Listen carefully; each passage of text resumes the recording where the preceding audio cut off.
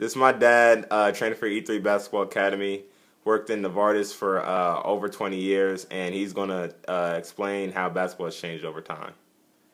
Okay, basketball's changed over time through many different areas. The first area I would say for high school basketball, I think years ago here in Indiana we had class basketball, and then it changed from class to one single class to multiple classes. And I think that really made a big change because more teams were able to compete for high school state championships. I think now, because of the parity that you can see, a 2A school could be a 4A school, a 1A school could be a 3A school. I think we really should go back to one single class. But I think it's evolved because I think the talent level is very equal across the board.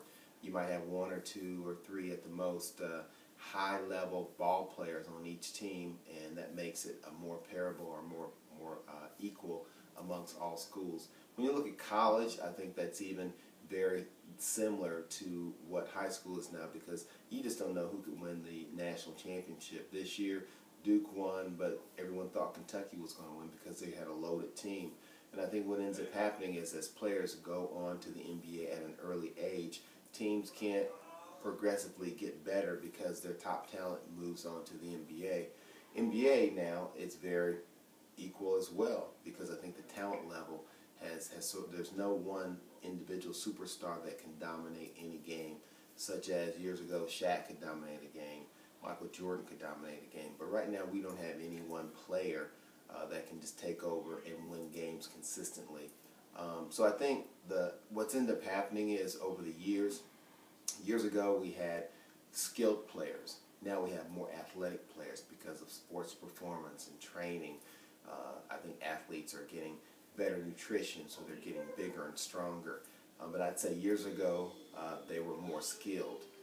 If you have a skilled player and an athletic player, you got the best of both worlds. So you find a couple of those in every once every blue moon, where they're skilled and they're athletic, such as Michael Jordan. Kobe is a skilled and an athletic ball player.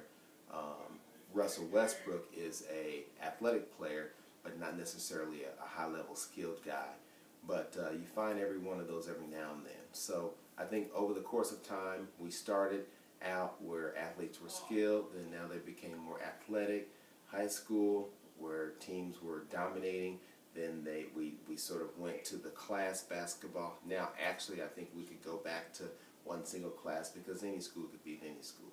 So overall, that's what I believe the difference in time has been for basketball.